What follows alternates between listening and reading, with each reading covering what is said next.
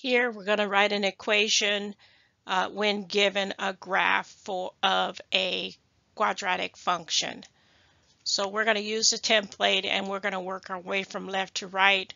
So the value of a, first of all, if your parabola is facing upward, that means that this value is positive.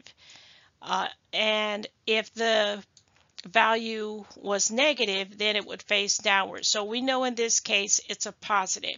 Now we need to see, okay, now that it's positive, has there been any stretching or compression going on? So we can look at the shape of the parabola and see if it is more wider or more narrower than its original parent function. Well, let's test it.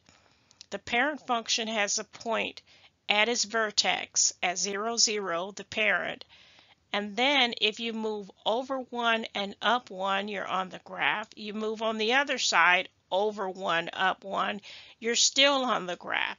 So since that is the same case with this transform graph, that means that there was no stretching or compression. It kept its same shape. It just simply shifted horizontally and vertically. So let's get now the horizontal. You know, horizontal is always within closure.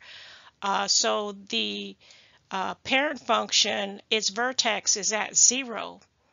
Now our vertex is at x equals 5. So it was shifted over 5 units. And since it was shifted to the right, that's a negative 5. In addition to that, we have vertical shift. We can clearly see that it was shifted down 4 units. So that's going to be negative 4. So when you put it all together, this is your equation in vertex form.